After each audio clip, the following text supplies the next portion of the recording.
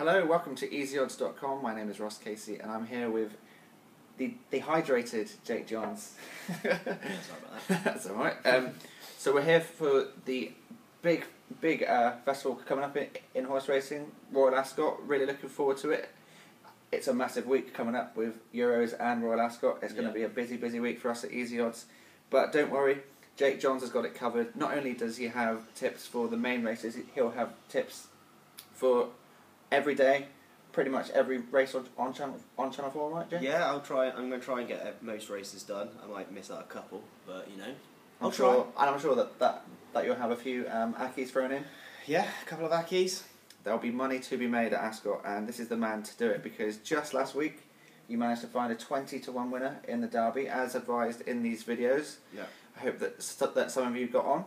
Mm-hmm. Not many would have got the 20s because his price plummeted. Yeah, well, I advised to get on at the time of the video, which was about a couple of weeks before the actual Derby. I think it was about a week and a half before the actual Derby, because the weather was pretty unsettled, but they didn't expect as much rain as they did, and they got way more rain than they expected. Yep. The ground was described as good to soft on the day, but it just wasn't good to soft. It was dead, which is really bad, basically. Get some weird results, but soft ground specialists usually do well on dead ground, and he's definitely a soft ground specialist. Yeah, he was 20-1 when advised. I advised him to bet with him then, rather than bet on the day, because his price was going to go down so much, and if it was soft enough, he wouldn't.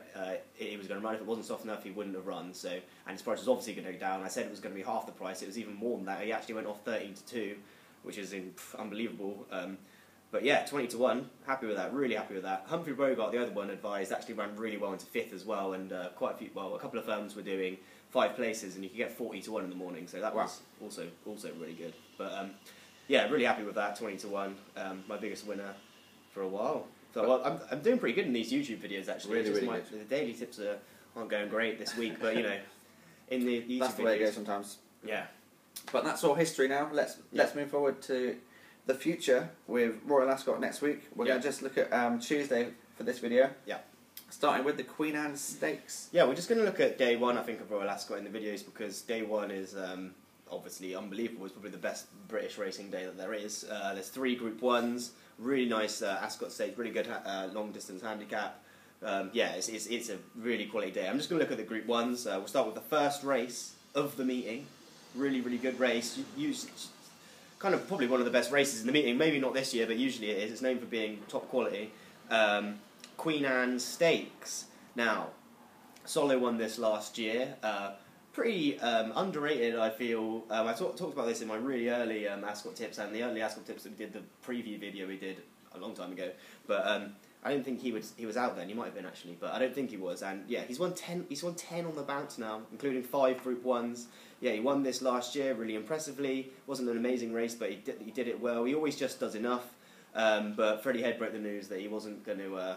He's injured. Well, he suffered a setback, and he's not going to be right in time for the race. So, but I already opposed him before any of that.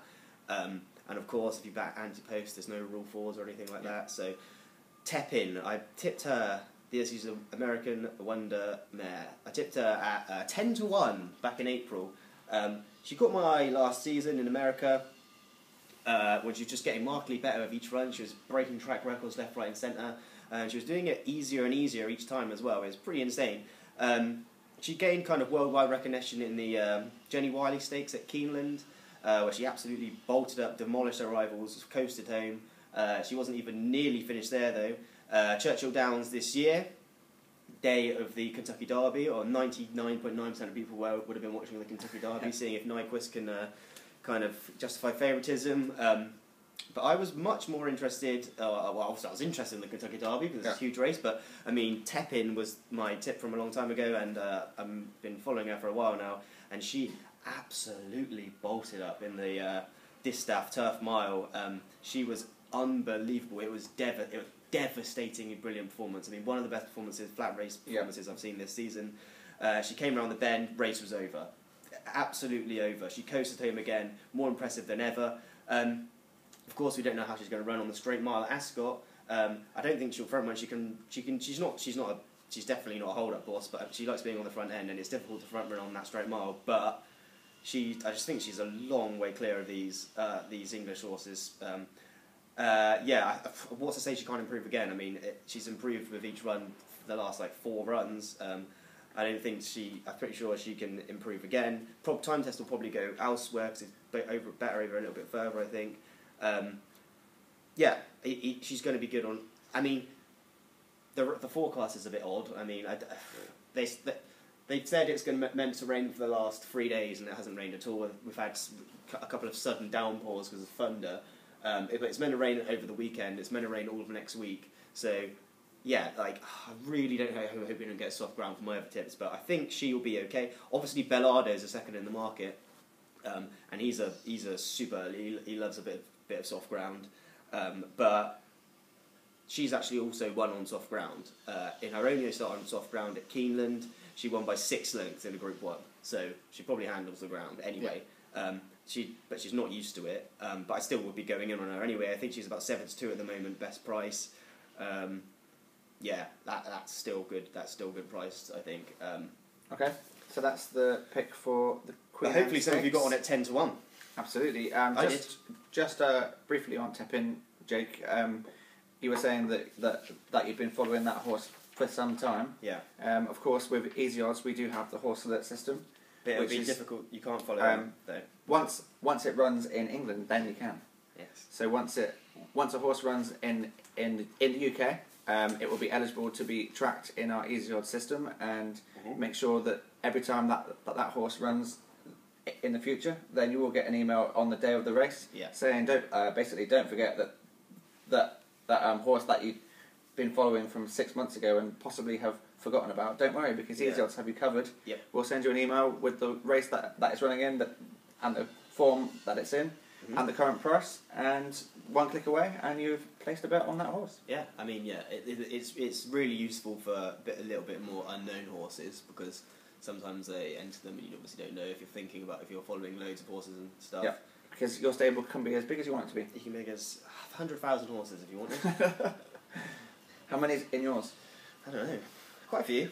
There you go. Quite a few. Not 100,000, but enough. Enough. Yeah.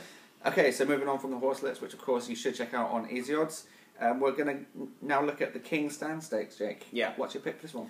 I love the King Stand Stakes. It's run at an absolute furious pace. It's pretty hard to discern who's going to win. There's usually a big field. The favourite this year is Acapulco, but he was... Well, not he. She was an absolute monster as a 2-year-old. So it was insane, about twice the size of all the other horses. But probably going to run in the Commonwealth Cup because it's still a 3-year-old, eligible for that. So I don't know why it wouldn't go there. And also, it might be not great on soft ground either. But I did these tips quite a while ago, and I just assumed it was going to be good to firm ground because it's the middle of June, and it should be because it's summer. But England, and it might not be good ground, but. Hopefully it is, because it's day 1, and I'm just hoping this forecast rain doesn't come, because if it does, it's not great. Okay. But I really like Gold Dream. This will be his seasonal appearance. He won this last year. He's apparently going really well at home, according to Robert Cower, who's the king of training sprinters. He was taken out of the Temple due to the ground. He was taken out of Shanty on Derby Day due to the ground.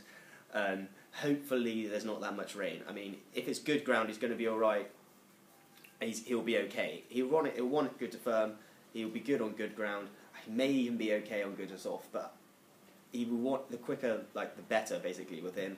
Yeah, he's won on his last 2 visits to Ascot. He won this last year ahead of Medician Man. At the time, it looked like kind of a strange race because Medician Man isn't amazing. He's not known to be amazing. He hasn't done that well since. And he got really close there. But he's pretty good at Ascot, actually, Medician Man. And the time was really quick as well. And then Gold Dream went to win the Prix de l'Abbé. And so he's obviously a top-class sprinter. But if you win the Prix de l'Abbé and the King Stand in 1 year, you're obviously absolutely top class. Yeah. So yeah, he would be great if it was good ground, good to firm ground. I'd love him a lot. He would be my pick. And then also, another one I really like is Jungle Cat. Godolphin were talking him up massively as a 2-year-old, as this kind of superstar. Disappointed at 3 years old, kind of over 6 and 7 furlongs, but then he improved he showed a lot, big improvement at Meydan over the autumn and winter, and then was even more impressive in the Palace House in his first run this season in England at Newmarket behind Profitable, who's probably going to go here as well. Who's also ridiculously improved, but he was hugely eye-catching because he came down the centre of the course completely by himself. No, two groups either side of him. So he's running on his own with no rivals, and when he went down by half a length. That was on good to soft, so he probably handles good to soft. He probably will like good ground a little bit better. He's obviously they fancied him as when he was younger, and he's obviously improved this season. And yeah, he was hugely eye-catching running down the centre. He's 25 to 1. Well, he's 25 to 1 when I did the tip. I'm not 100% sure what he is now, but yeah, that's a pretty good price as well. Obviously, if it comes up really soft, then that's going to be to play to Mecca's Angel strength. She was pretty. She looked like she needed the run last time in the Temple, but was still pretty good. And she went off way too short for that. I mean, she was meant to be a certainty, but it was her first run of the season. I think she was like evens or something. But then I think she will come on for that run. She's obviously going to like the soft ground if it is soft. So that's another one. Still got a second place finish in the Temple. Still got second place finish, and that's still. It's obviously going to play to her strength. She loves the soft ground, but yeah, I'm going to be going with Gold Dream and Jungle Cat. Gold Dream 12 to 1, Jungle Cat 25 to 1. Hopefully we don't get that much rain. Excellent. Just to remind people, that is 12 to 1 outright on Gold Dream, and each way on Jungle Cat. Oh yeah, each way on Jungle Cat. 25 to 1. 25 to 1. More big prices from Jake Johns. He doesn't pussy around with. I've already won on a tips. 25 to 1 good old horse this year. Absolutely. Flash fire. And as we've already said, your form in these videos is absolutely excellent. Yeah, it's pretty good. So let's move on to the final race that we're going to tip in this video, in particular at Royal Ascot, the St James's Palace Stakes. Yeah, okay, this is the final Group 1 of Day 1, 3-year-old race. The Gurkha is currently favourite. Overcame colic twice as when he was younger, which is unbelievable. It was pretty difficult to come over because it's a massive thing. It's a bit of a wonder horse already just by doing that. He was really, really impressive in the French Guineas, but I don't think that was a great race. These French classes have not been that good this year. He's probably been the most impressive 3-year-old colt for AP O'Brien, though. He beat Tepin and Zarak that day. Well, Tepin I think was third, Zarak was a bit further back, and they came second and third in the French Derby last time. But the French Derby was just terrible, absolutely awful race. But they came second and third. He's probably likely to improve again for that run as well, but he's short. He's just AP O'Brien, really, really short, 6 to 4. Yeah. I know they like him at home, but they like a lot at home, and they always say that this is the best horse ever or whatever. PR genius. And it just isn't. I wouldn't trust what he says, to be honest, but he obviously has a chance. He's obviously going to be. He's 6 to 4, but I think, to me that's just too short. I think there's too much of a difference between him and the next horse that I'm about to, the one I really like. Okay. Ortard. Won his last 4. Won the RS 2000 Guineas last time. Possibly a couple of punters might think that he's a bit of a mudlark. Seems to go really well in the mud anyway.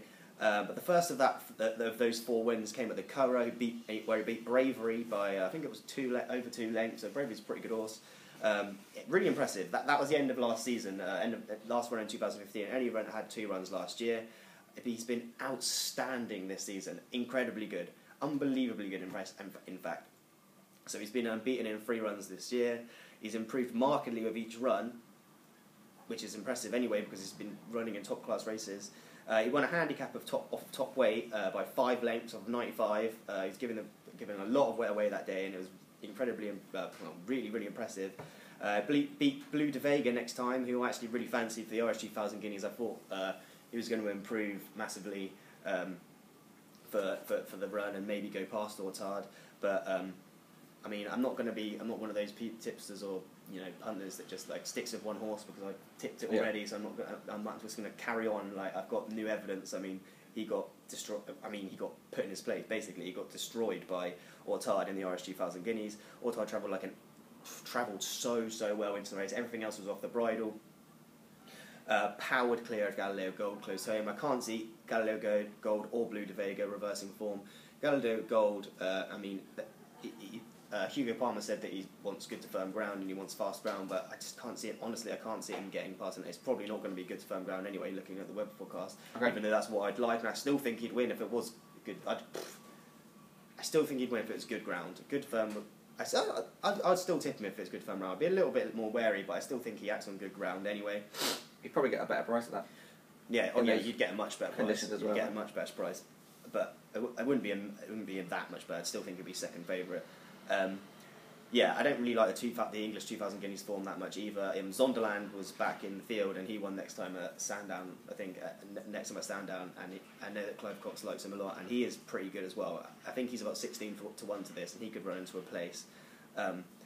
If I was picking another one, it would probably be Zonderland at a price, but my tip for this is going to be Harzand. I think 3 to 1 is a cracking price. I think 3 to 1 is a cracking price. I just think there's too much difference between him and the Gurkha, and I think 3 to 1 is a decent price. Excellent. And that's the 3 races. So that's 3 tips there. My voice is insane. It went so high.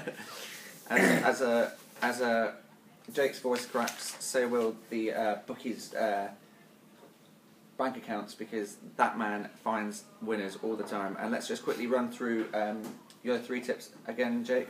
Okay, Tepin, who I tipped back in April, 10 to 1, but I think she's about 7 to 2 now. That's in the Queen That's Anne in the Stakes. Queen Anne, King Stand, Gold Dream, and Jungle Cat, hoping for some good ground. 12 to 1 and 25 to 1. 12 to 1 and 25 to 1.